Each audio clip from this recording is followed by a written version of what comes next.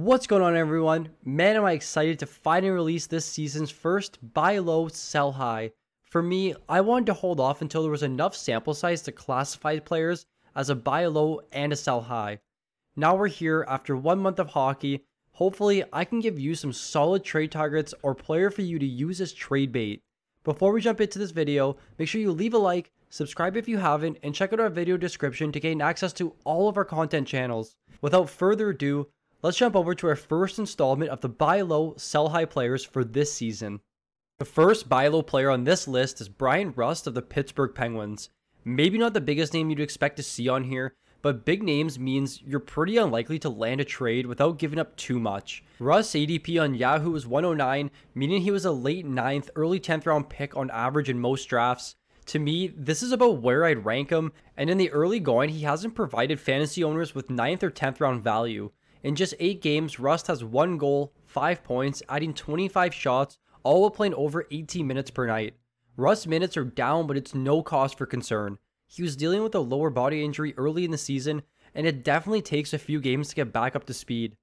In the early going, all of Rust's advanced stats look great. His Corsi numbers are up, his offensive zone starts are up, and his shot rate is at the highest of his career. Rust has been one of the more consistent players in the last 3 years. He was over a point per game in 2019 and followed that up with 22 goals and 42 points in just 56 games last season. His shooting percentage this season is at just 4%, well below his career average of 12.5%. As the numbers begin to regress towards the mean, we can anticipate him to start scoring very soon. Finally, Crosby is back playing again, which provides a big boost to the Penguins lineup and does boost Rust's value, as they're going to be playing on the same line and on the same power play unit. Overall, I think Rust is a great buy low target, and remember, if you're unsure about any trade decisions, leave a comment and I'll respond as quick as I can with some advice on the trade decisions for you to make. The second buy low target, and I'm definitely repeating myself from last season, is Kevin Fiala of the Minnesota Wild. At this point, you all might think I'm crazy about Fiala, but I promise I have good reason. He has just 2 goals and 9 points in 15 games after coming off of 2 exceptional seasons. His slow start can be attributed to his unlucky 4.2% shooting percentage, which is 60% lower than his career average. Other than his goal production, everything in Fiala's game this season is trending upwards. He's playing a career high in minutes at 18:31 per night, around a minute 30 increase from last season. His shot rate is right around where it was in 2019 and 2020 at 10.4 shots per 60. Fiala's possession metrics are at the best of his career, a 62% Corsi 4 percentage, a 62% Fenwick 4 percentage, and he's starting in over 70% of offensive zone starts. This seems like a broken record with Fiala. He's off to a slow start and almost everyone tries to move him or drop him, but those who play the long game with him win in the end. He has 26 points in his final 19 games in 2019 and 22 points in his final 19 games in 2020. This may not be my last call to buy low on Fiala, but right now it's a perfect time to make a move to acquire him before he gets hot. Finally, the third buy low target for this video is Brady Tkachuk of the Ottawa Senators. Now in some leagues, it might be impossible to trade for Brady, but it's hard to tell. Some fantasy owners might get complacent with his slower start and the fact that Ottawa won't be playing games this week. For all the FP fans out here, we all know how good Brady actually is. He was on pace to have another 250 shot, 300 hit season last year while scoring over 20 goals, and there's literally no other player with this kind of production. Statistically, Brady has been about what we expected out of him this season. In 12 games, he has 7 points, 36 shots, and 56 hits, nearly 5 hits per game for a forward who racks up points and shots. It's just amazing to see.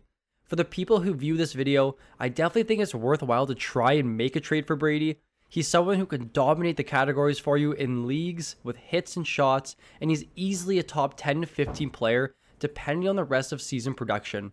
He was likely a high pick in the draft, making him difficult to acquire, but at this point in the season, he should be at the lowest value possible.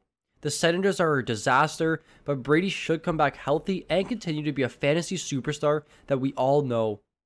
The first sell high player in this video is Tyler Bertuzzi of the Detroit Red Wings. Don't get me wrong, I think Bertuzzi's a really talented player on a team that has impressed everyone this season. The Raymond Larkin Bertuzzi line has been great this year, but I don't think his point per game production is sustainable at all. Bertuzzi's 3.6 points per 60 is well above his previous career high of 2.3 points per 60 set in 2018. His shooting percentage is extremely inflated at 27%, almost double his career average, and his 6.9 shots per 60 is extremely low for a forward who has 9 goals. All of these metrics point to Bertuzzi seeing some regression in the near future, making it a perfect time to sell high on him. His possession numbers are at the lowest of his career. He holds a 51% Corsi for percentage, a 50% Fenwick for percentage, meaning when he's on the ice, his line is at about a 50% split offensively. I think he holds some name value, and the production has been solid enough to provide you with some solid trade value. And yes, you could look to trade him for some of the previously mentioned players as a buy low. The other sell high target in this video is Troy Terry of the Anaheim Ducks. Probably the most impressive player of the 2021 season so far, Terry is off to an absolute tear. 12 goals in 17 games and 22 total points, and aside from the first game of the season, Terry has managed to have a point in every other game this year. Now, I'm not sure how fantasy owners will value Terry, given he wasn't even drafted in most leagues. It's difficult to justify trading for a waiver wire pickup, but his play this season has been phenomenal, and in some leagues, he could be one of the highest ranked players. Nevertheless, I truly think Terry's current production is somewhat fluky, and here's why. The last season, he was on pace for 34 points, and was at a career-high 1.7 points per 60.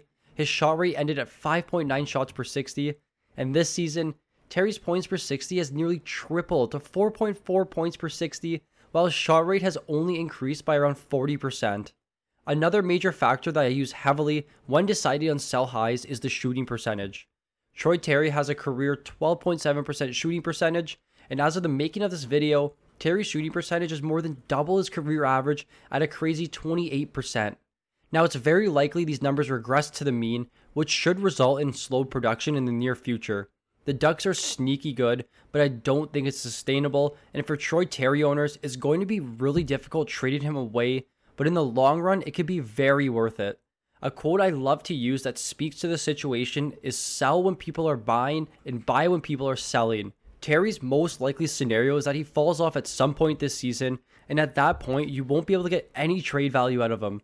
His sample is extremely low, and you're better off trading for someone like Nikolai Ehlers, who had a big sample of success.